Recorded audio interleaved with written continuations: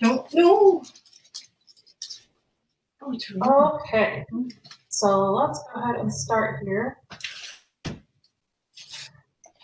Okay, so there is a lot to go over in this chapter, and a lot of this stuff that like is in these slides, stuff you're going to be going over in your book. So I'm going to try to just do like an overview of each of them because I don't want to just copy exactly what's in your book and everything. Okay. And then, so the second part of the lesson will be posted on Thursday. But it'll be a recorded session and we won't have like a live lecture like we do right now because I have to do something, so I won't be working that day. But so this part will go over like the musculoskeletal system, the anatomy, and diseases and disorders. And then the one on Thursday will go over treatments. So like the hot and cold therapy, casting and splinting, diagnostic imaging, how to differentiate the types of fractures and stuff. So so I'm going to put like lots of videos and stuff too for you guys to look at and then post a few questions. So and we're going to be creating a Jeopardy game. So what I kind of plan to do is on Friday when I'm back, during my normal like office hours, instead I'm going to do a study session and we'll play a Jeopardy game together. Cool. So, but I think you've taken this test already, right? Yeah. Okay, gotcha. Okay, so we're going to go over, so anatomy of the musculoskeletal system. It's responsible for body movement, protection and framework, or really support for your body and then the organs, and storage for important minerals such as calcium. So that's what why you need calcium is to help your bones because that's where it stores it. So and then it helps to also continuously form new blood cells by process of hematopoiesis. Not say that word correctly. Sorry. Okay. So the human body has more than 200 bones. 80 of those bones are in the axioskeleton, which is the skull, the rib cage, spinal or vertebrae column, and hyoid bone. And then your appendicular skeleton is 106 bones, which is your scapula, humerus, your pelvic, femoral, tibia, fibula, ankles, feet. And it's amazing how many bones are in your hands and feet alone. Those have much smaller, bones than most of your body. So the tiniest bones are going to be in those areas, your hands and feet. So, okay. So yeah, the different types of bones. So basically, I know this goes over in your book and everything anyways. So actually, do you want me to go over this one or does this pretty much make sense? Like the different types of bones. What's that? You can do either. It could be like review. I'm good. Yeah, so I mean it's kind of to go over like which ones are like the spongy or less dense than like a compact bone, which a compact bone is just made up of more structural units. There's more. I think I want to get to the one about osteoporosis to kind of explain that a little bit better. But there's more components basically in it. So, all right. And then now we have joints. So the different types of joints that you have are the ones that are immovable or synarthrosis. So those are the immobile types of joints. And then we have one that is limited range of motion. So you still get a range of motion, but like not a full range. So you can only move certain ways. And then you have like the full range of motion, which will be like the synovial joints.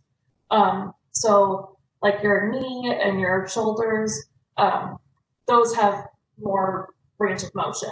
So, okay, go over, oops.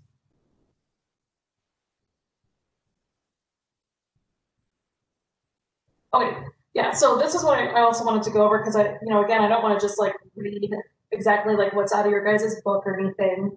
Um, so, but I wanted to go over like some symptoms of musculoskeletal problems.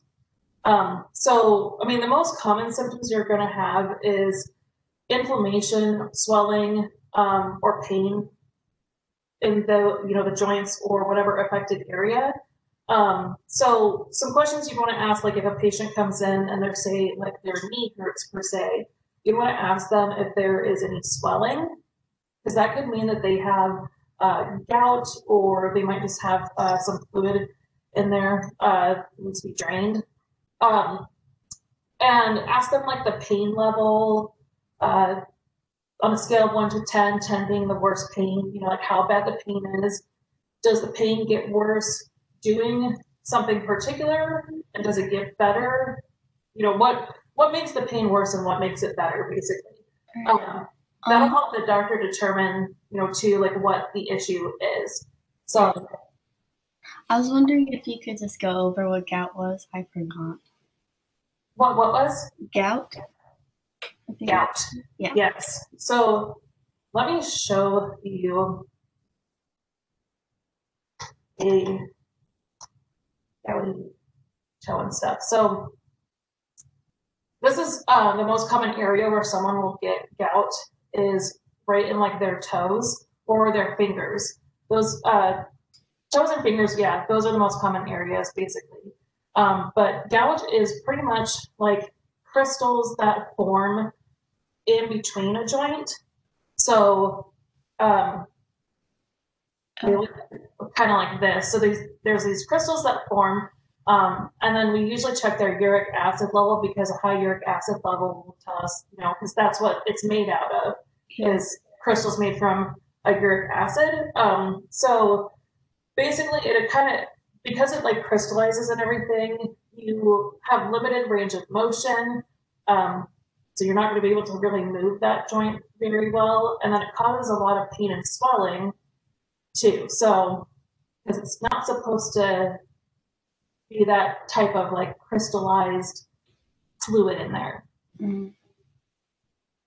So is it caused by like arthritis, or is there? Yeah, so there's gouty arthritis too.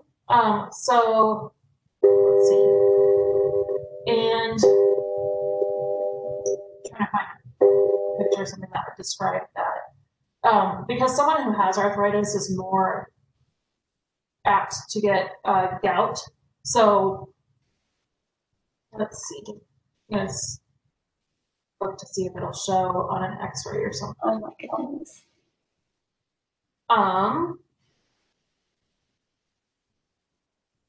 That's still just mostly like the gout stuff.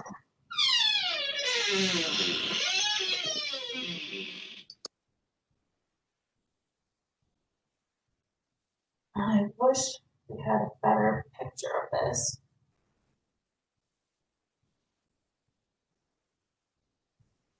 But the thing with like arthritis though is it doesn't necessarily mean they're going to have that buildup of the uric acid crystals.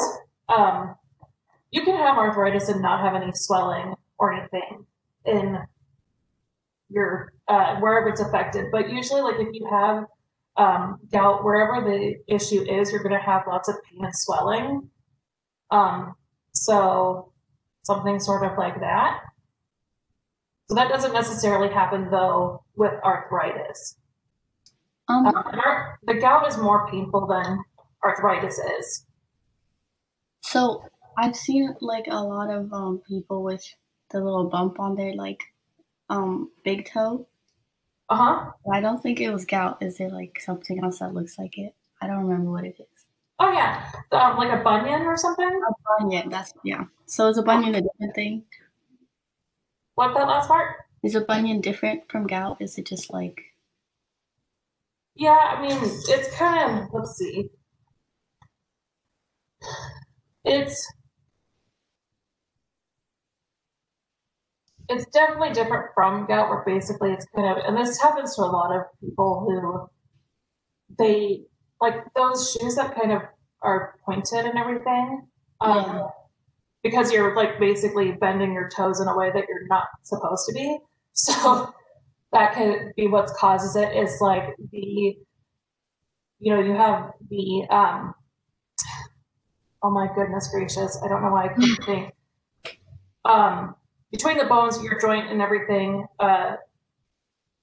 basically will push out to the side and cause that. So, okay. And then it causes some inflammation too, because that's not supposed to happen, of course. So, okay. Okay.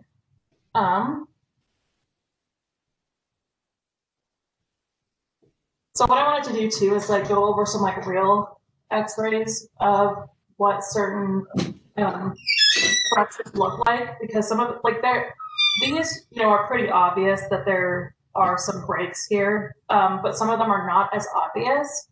So kind of want to show you guys too, like how to read an X-ray.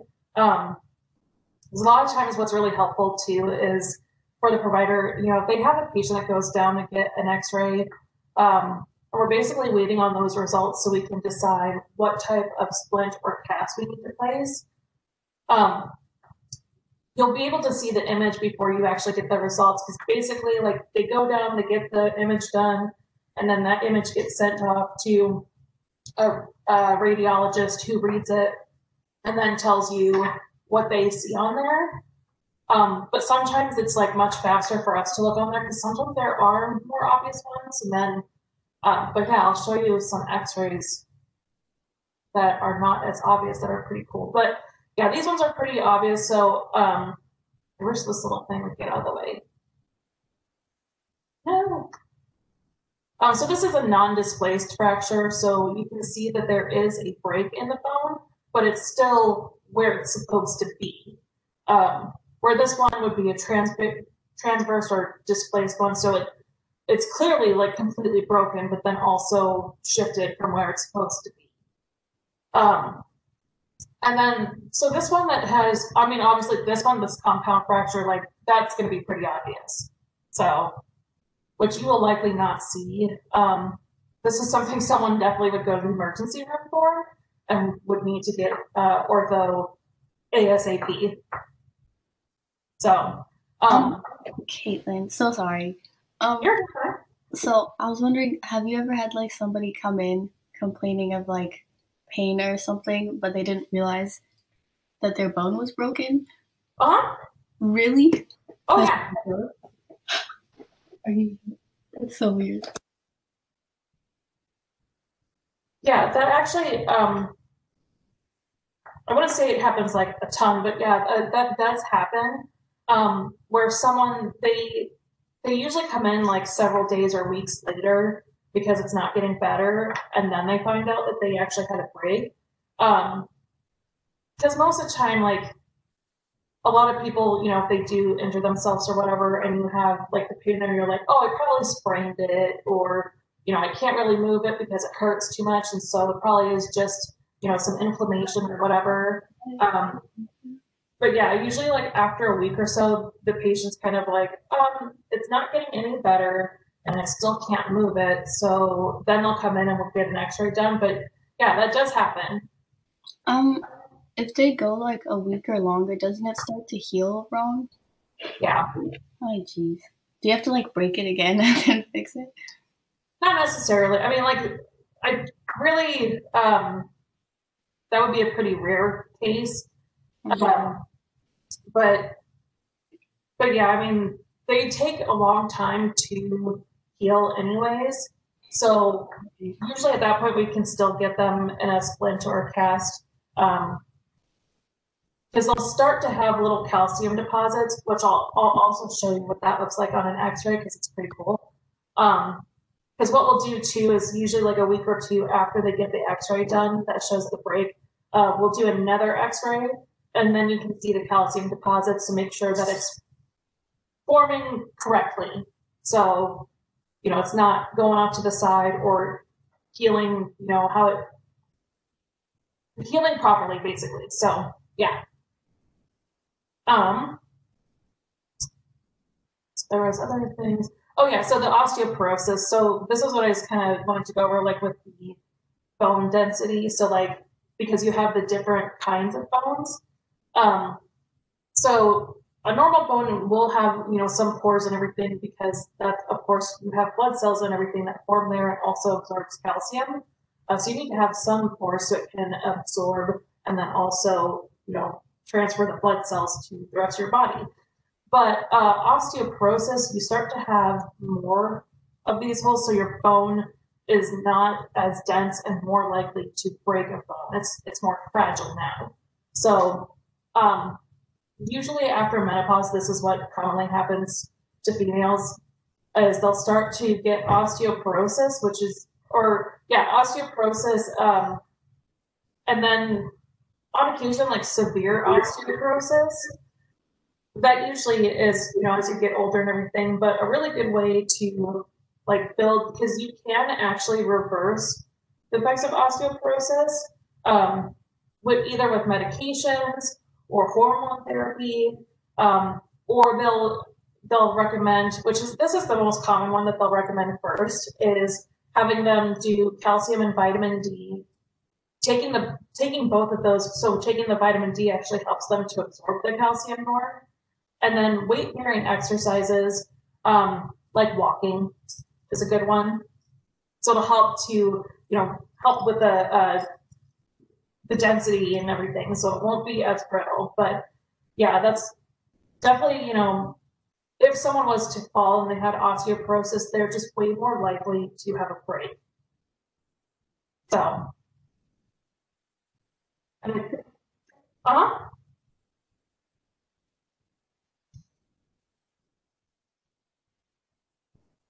What's that? A lot of people who go through it. Your thing's kind of breaking up. Can you put in the little chat box? Sorry. A lot of people who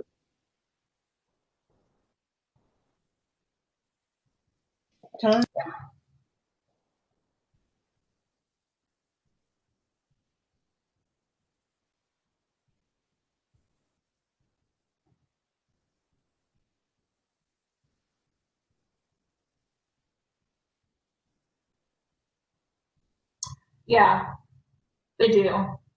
Which is why, like, they usually get a bone density scan, which is called a DEXA scan, uh, once a year to check to make sure, like their bone density is still normal or if it's getting worse or anything. So, usually like for men, they only do the bone density scan, like once a year. Or no, I'm sorry, not once a year. For females, they usually do it once a year. For males, it's like every 5 years because they're less likely to get osteoporosis.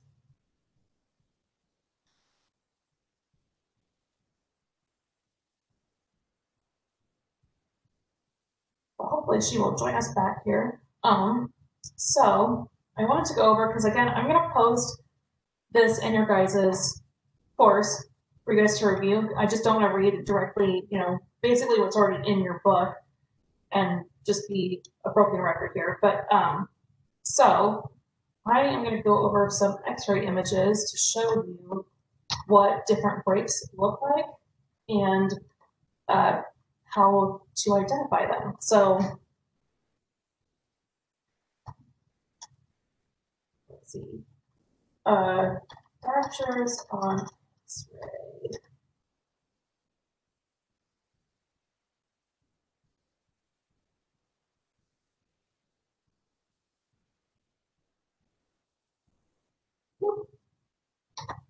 Okay, so real quick, what I was showing earlier. So in your hand, you can see like how many little bones you have in. Oh,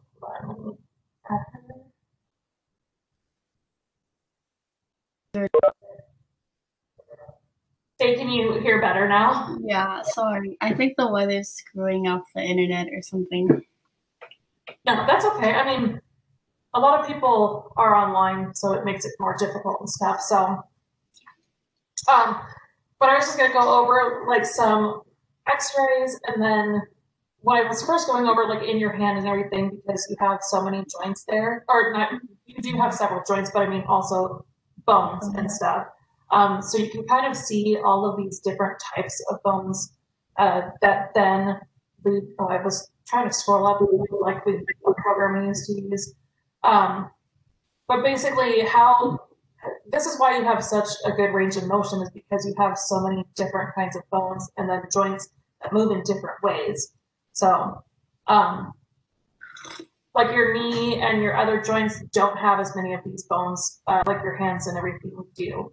So, because otherwise we wouldn't be able to individually move each one of our fingers or completely twist our wrist around. So, yeah. Um, so on an X-ray, some of these are pretty obvious ones, but okay, so here, usually on an X-ray, what you'll see is it looks like a dark spot. So if you see, it's like a line kind of like this. So this would be a type of fracture. So this is not something that's like displaced, but it is still fractured. And we want to make sure that we do split them so that way they don't have that bone displaced. But sometimes you kind of see like a small line over here. But that's not, sometimes that can just be like some markings on the bone. And that's where it gets hard to sometimes differentiate between, if it's a fracture or if it's just scarring on the bone. So this one is pretty crazy.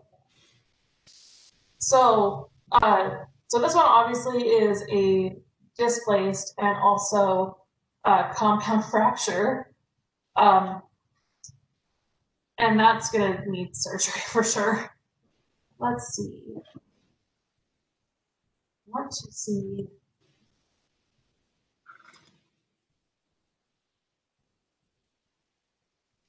Hold on, let me actually see your hand. Because this is the area that a lot of people have a hard time seeing is fractures on the hand. Some of them can be kind of obvious, but a lot of times because you have so many different spaces and everything. So like this one, it was pretty easy to see. You can see like that's definitely a break. So you just have that darker line through there. So your bones are going to show up lighter. And I'll show you in a minute here like what the calcium deposits look like. But yeah, on the X-ray you can see that that one is clearly a break. And let's try to find a different one that's not as obvious.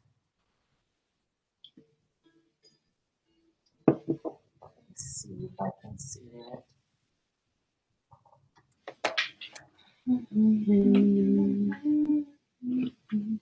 I don't know if this one shows it. I'm wondering if they just showed the yeah. And they'll do different views of your hand, your foot, your leg, whatever it is that they are doing. So that way, because sometimes one angle you wouldn't see a break and another one you will, or sometimes it looks like it's a break, but then it's not. So, but right here is where I see that. Okay, ooh, boxer fracture. these suck. So this one is basically displaced. So right here you can see like that should not be sitting on top of that bone. So they call this a boxer fracture because when you hit so hard, it just causes I don't know why my brain is not working today. They're not phalanges. I don't know why I want to call them that. But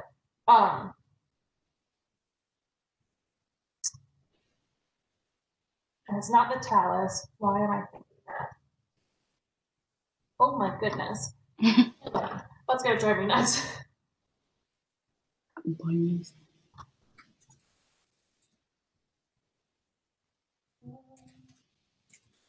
Oh, your metatarsals. Duh. Okay, sorry.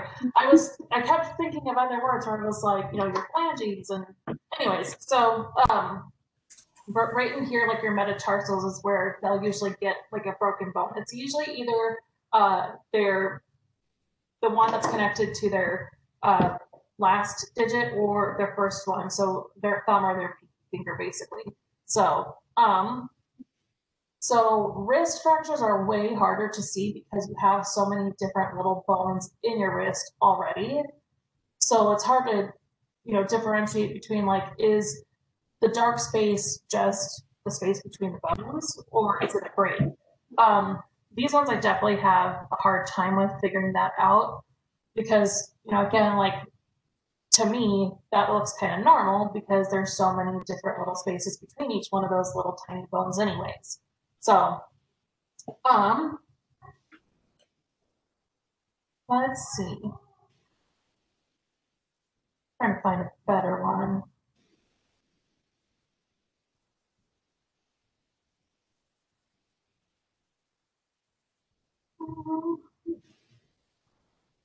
Let's do a different one. So like, so not of the hand, but let's try, well, let's do a spiral fracture.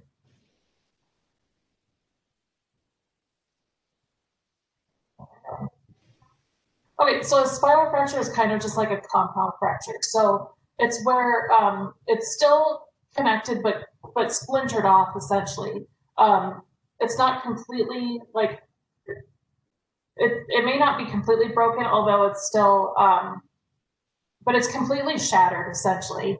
So rather than having like like a clean break, uh, kind of like this is more of a clean break, although that's still but the pieces of bone are kind of scattered out more. Um, so that's a spiral fracture. But let's look at different kind.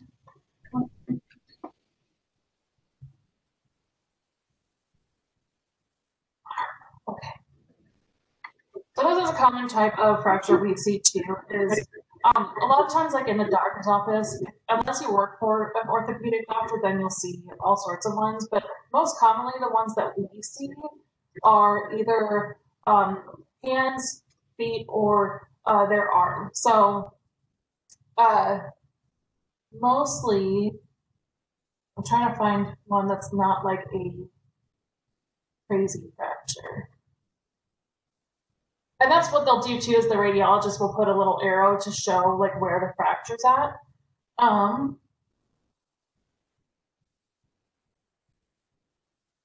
And reading x-rays and stuff is not something you guys have to learn. It's just sometimes helpful for you to like kind of know so you can tell the doctor like, hey, the x-rays, look here or something. And it's also kind of cool to like look at people's bones and stuff. But I will tell you, because I just saw this one where it's like, a kid. Reading a kid's one is much harder because their bones are still developing. So to me, it all looks abnormal. Like it looks like a lot of their bones are broken, but it's normal because their bones are still developing. So yeah, reading an adult's x-ray rather than a kid's is much different. Yeah, so this one, so this is one of the common injuries that people have in their arm. And usually this type of splint, which I'm going to go over, I'll do a recorded lecture on that to show you guys the different kinds of casts and how to do them. Casting is really cool. It's really fun. That's like one of my favorite parts of my job is doing splints and stuff because there's so many different kinds. So, yeah, these are not the best examples of what I wanted to show you guys because a lot of these are like super obvious. Okay, but I'll show you what the calcium deposits look like. But essentially, like when you're looking at an X-ray, knowing what a normal bone looks like and then what the break looks like, so it'll always be like a darker line. But sometimes they're not that obvious, so you might have to like zoom in a little bit. But yeah, like this one, obviously it's like, oh yeah, duh, that's broken. So, but most of the time you're not going to have like these obvious ones because these usually occur from like, a pretty bad accident. So, but usually like if someone just like fell off their bike, injured themselves, it's not going to be crazy like that. Okay, so let's look at calcium deposits on an X-ray.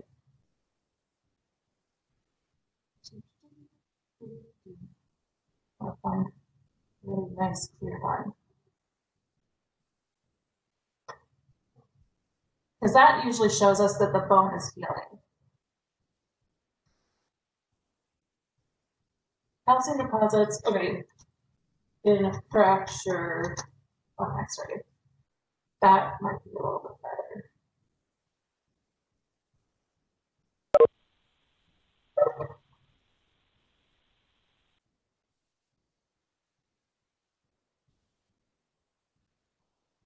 Okay, well on this one here, it's hard to tell like where the break was, but you can kind of see like it kind of shows up a little bit lighter, the calcium deposits do. I want to find like a much better picture for you guys.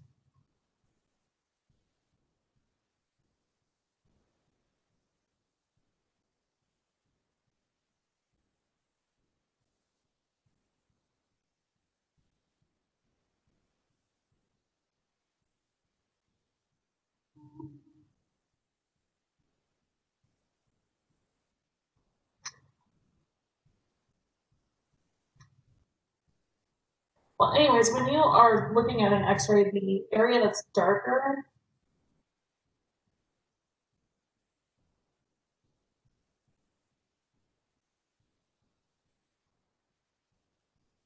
can you hear me, Tequila?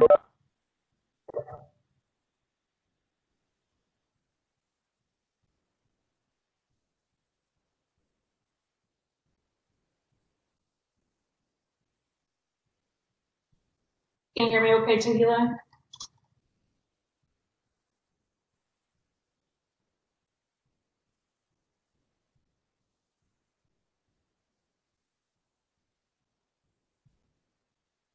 I can hear you now, Kayla. Okay, gotcha. So I was trying to look for ones that are more obvious that it's, when you have a bone that is healing, um, but the calcium deposit, so when you're looking at an X-ray, you can see like the bone, where the bone is like the most dense is where it actually is lighter. And then where it's less dense is where you have like the darker spots. But usually when you have a fracture and then those calcium deposits start to form, they're brighter than or lighter than these other areas. So this one's kind of hard to see, but like just this little tiny spot here is a little bit lighter than the other parts of the bone. So those are some calcium deposits, but I want to find one that's like really obvious. Because what we'll usually, do is they'll come in, initially, and then they'll get the X-ray done, and then we hook them up with a splint or a cast or whatever, and then, a few weeks or a month later, then we'll check to see if the bone is healing properly. But this one's might be a little bit better. So like here, we can see there was once a break, and then there's new calcium deposits. So they just show up a lot brighter than the normal, the other areas of the bone. I just wanted to find one that was like really obvious and cool. So, darn it.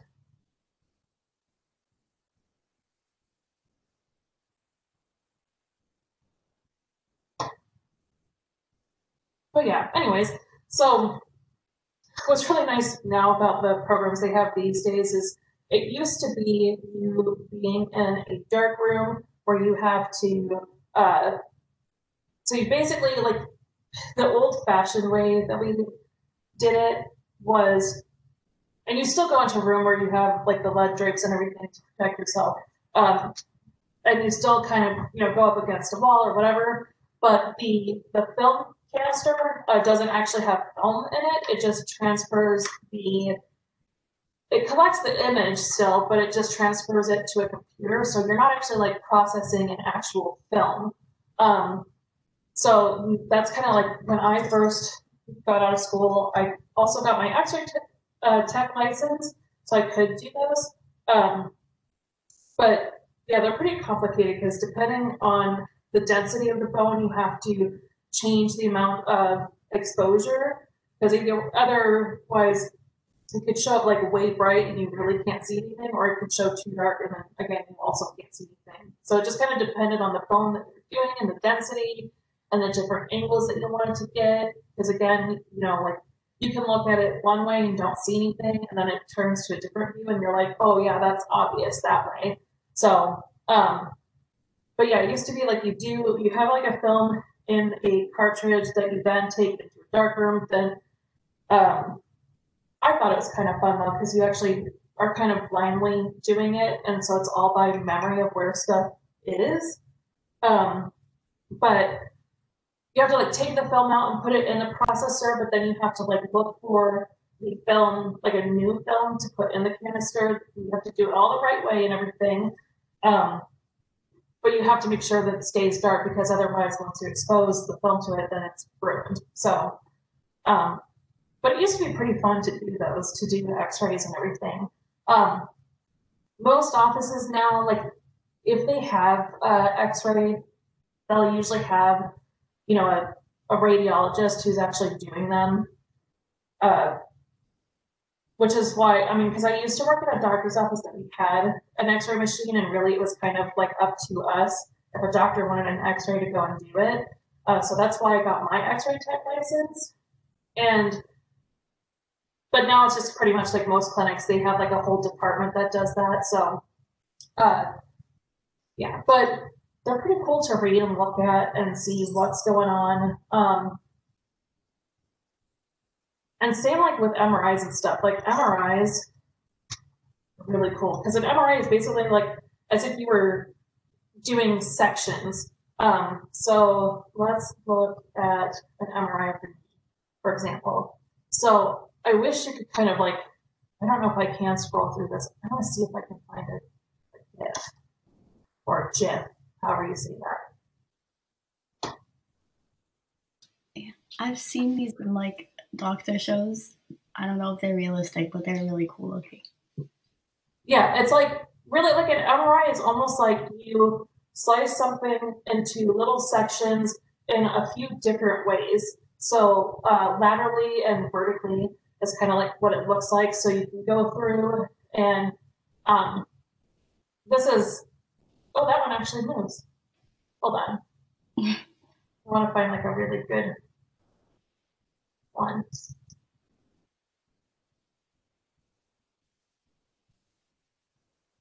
This reminds me of, I think that's probably off of like a TV show or something.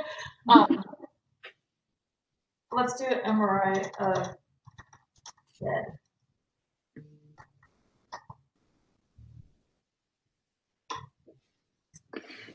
But yeah, it's like it breaks it off into little sections, so different little like planes.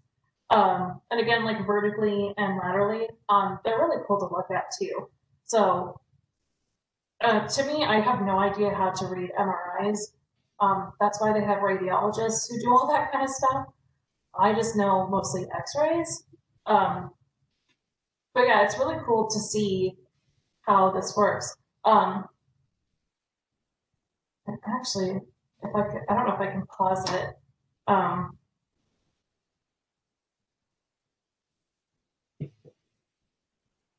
want to show you something. Hold on.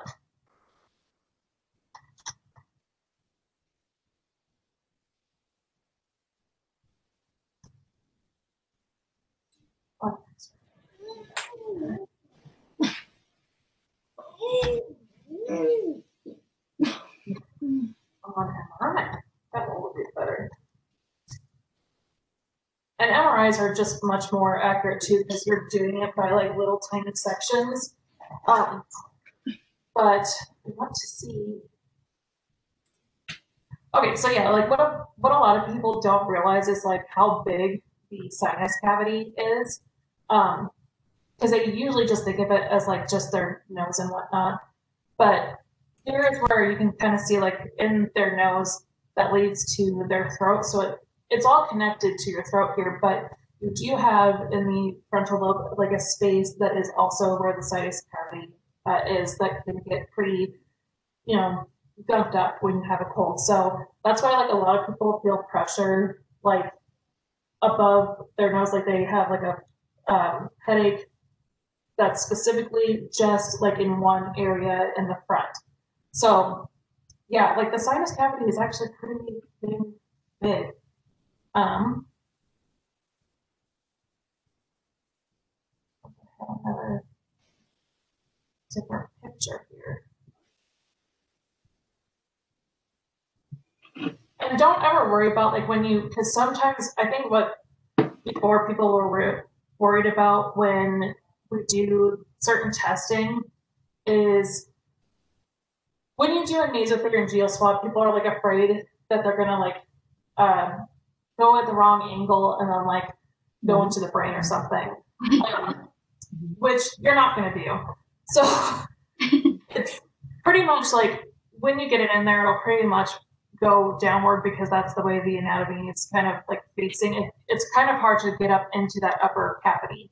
You have to have like a special camera and stuff to go up there. So, so don't worry about thinking you're gonna, damage something. I think that was something that a few people thought before. I don't really know why. But yeah, you're not gonna accidentally, go the wrong direction or anything. But The eyes look really funny in that picture. so glad. So yeah, so what you're supposed to do, because a lot of people they'll go instead of going at this angle, which is what you want, you have to there is, space in there. So but people sometimes go like straight up, which then, you're still not gonna get into that upper cavity because actually like if you can kind of see here, I mean it is kind of blocked off. So you're not gonna, go right into that cavity there. But yeah, so you just have to go uh, at this angle rather than straight up their nose.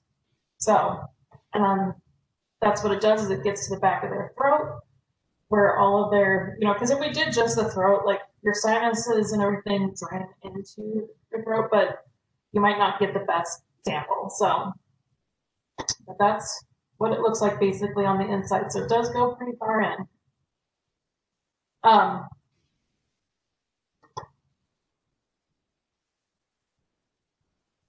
Yeah, okay. So what I'm going to do is create a Jeopardy video for us all to look at, but um, I just didn't want to read exactly what was off your guys' book and just repeat the same information. So what I'm going to do, again, Thursday, it'll be a recorded lecture. So it will be posted Thursday morning, basically, and at the end of this module. But we'll go over different kinds of splints that you put on people and how you determine, which the doctor really is going to be the one determining the type of splint that they get on them. But just kind of going over a few of the different kinds of splints. And so that way you guys are kind of familiar too, because when you get out there and a doctor comes out and they say, I need you to do a reverse trigger tongue splint, you're going to have no idea what they're talking about. So, and then it also explains too, because it's like it might look similar, certain splints, but it limits, range of motion sometimes. So, because the goal is to like you still want them to have as much range of motion as they can without moving the bone that's broken. So, if that makes sense. Mm-hmm. But yeah, that's pretty much it for today. Do you have any questions? Nope. Okie dokie. Thank you, Caitlin. No problem. Have a good day. Talk to you later. You too. Bye. Bye.